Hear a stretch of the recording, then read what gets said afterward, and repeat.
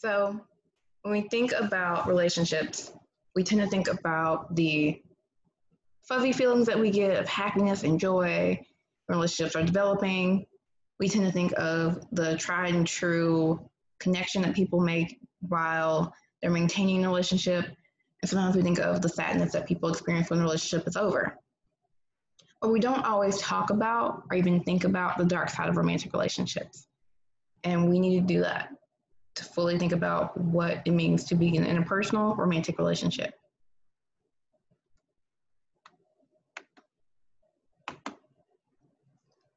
First off, let's talk about betrayal.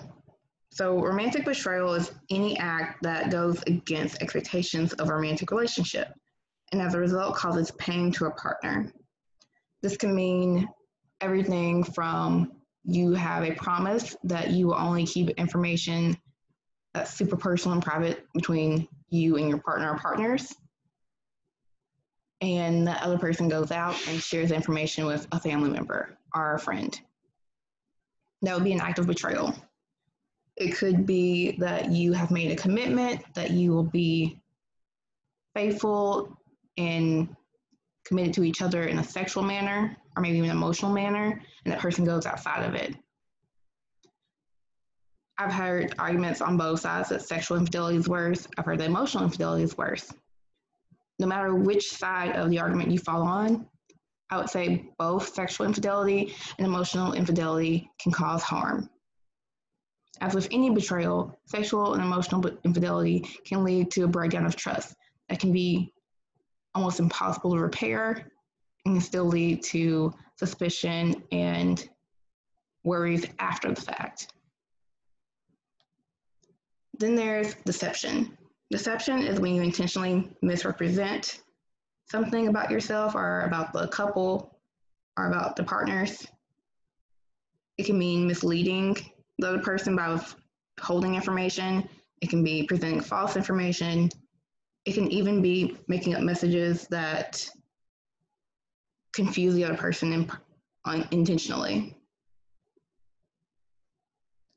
So for example, think about catfishing. We've probably all seen the stories where someone falls in love with someone on the internet and they don't actually know what the person looks like because the person's been sending them the wrong picture and saying it's them, this is what I look like, but it was actually somebody else. Maybe just a picture they Googled. So that would be an act of deception. Another act of deception would be what's called gaslighting. So saying, oh, well, I don't know why you're so upset with me. You're always so upset about the littlest things. You do this all the time. And making the situation seem like such a big deal and using their words to paint a picture that makes you feel like, oh, well, this is maybe actually my fault. But in reality, they are intentionally deceiving you so that the blame is off of them and now you feel the blame. Regardless of what type of betrayal you experience, it's important that if you want to deal with that betrayal, that you become assertive. Either addressing what your concerns are and needs are, and trying to find a way to either forgive and work through it, or maybe considering if the relationship is something you want to stay in. Regardless of if you stay in a relationship or not, one act of betrayal can lead to issues of trust for your entire life. So it's important that you, one, address it, be assertive, but also that you try to remember the good things about yourself and not see it as your own fault. Like, oh, well, they only betrayed me because I did this, or I pushed them away, or I made them think that I didn't care about them, or something like that. It's important to also, if you do go into another relationship, continuously try to look for the good as opposed to waiting for that moment to drop when this new person betrays you. In addition to betrayal, we have the aspect of jealousy. Now, jealousy is a protective reaction to a perceived threat to a valued relationship. So this could be everything from you see someone flirting with your partner or partners and you feel a threat. It could be where you see your person online liking photos from someone else that does not look like you. And you're wondering, Do they still like me? Am I their type? Regardless of if the jealousy is well-founded or not well-founded, it can eat you up inside. This is going to be more likely to be a result of some insecurities, but it could also be the result of some intentional hurt caused by people outside of the relationship. So, for example, wedging. Maybe there really is someone coming into your house, into your relationship, and wedging themselves in, flirting, kind of pushing you away and saying, oh, talk to me instead of that other person here.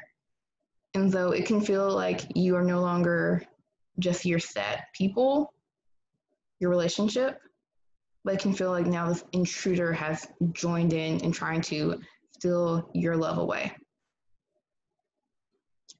If you find yourself being jealous, you definitely need to work on insecurity issues, talking more with your partner or partners about why you're jealous and what's causing that jealousy.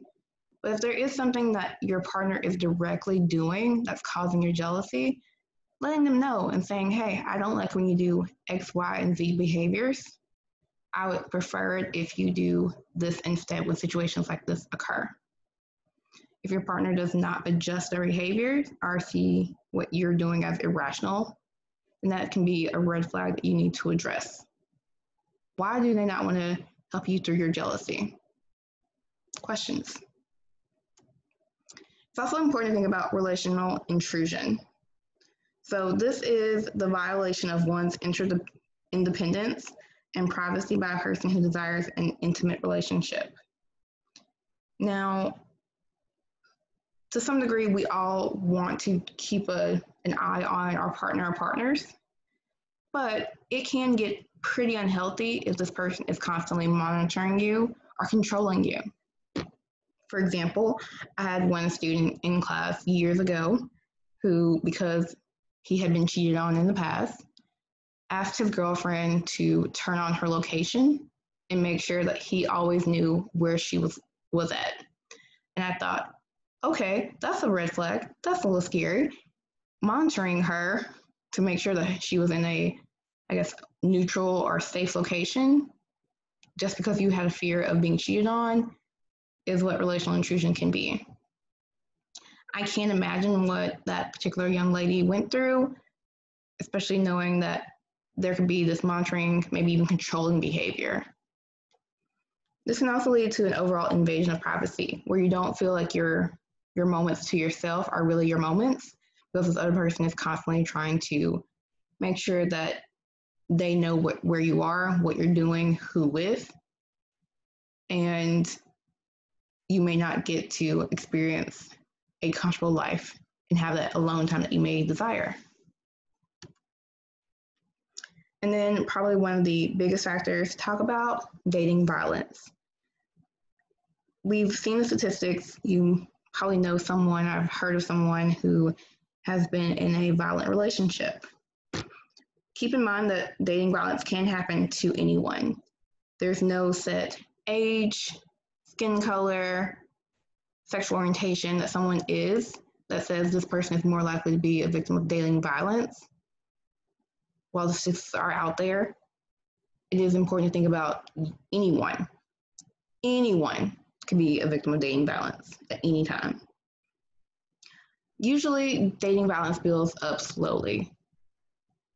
You're not going to have someone hit you. You're not going to have someone physically abuse you and kick you and do all those horrible things on date one. Usually, there's a comfort level that is established, and it can start very, very easily as maybe just jealousy.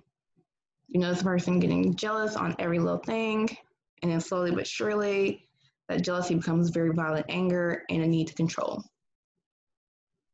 If you are someone you know is in a emotionally or physically abusive or even sexually abusive relationship, then here are some of the signs to note. Does that partner isolate you from other people? And keep in mind, telling you that, oh, that friend is a horrible friend, you should stop seeing them, when that friend is actually a horrible friend, is not isolating you.